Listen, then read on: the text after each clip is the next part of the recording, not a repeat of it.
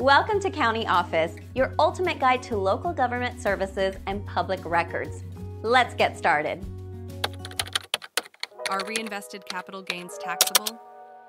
Understanding capital gains is crucial. Capital gains occur when you sell an asset for more than its purchase price. The difference between the sale price and the purchase price is the gain. The IRS categorizes capital gains into short-term and long-term. Short-term gains apply to assets held for 1 year or less.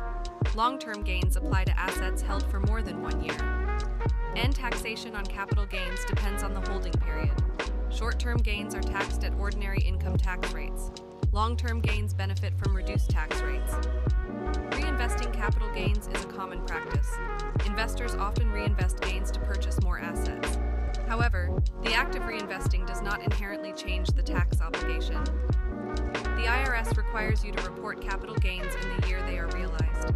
This means that even if you reinvest the gains, they are still taxable in the year of the sale. There are specific exceptions to this rule. For example, certain retirement accounts like IRAs and 401(k)s offer tax deferral. Gains within these accounts are not taxed until withdrawal.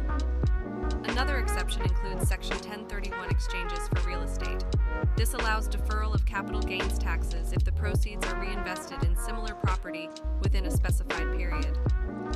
Understanding these rules helps in planning your investments. Always consult a tax professional for personalized advice.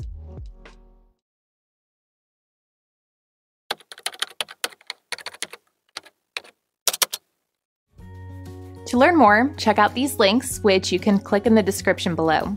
And feel free to comment your questions. We're here to help. Thanks for tuning into our video. Please like and subscribe and leave a comment below. See you in the next video.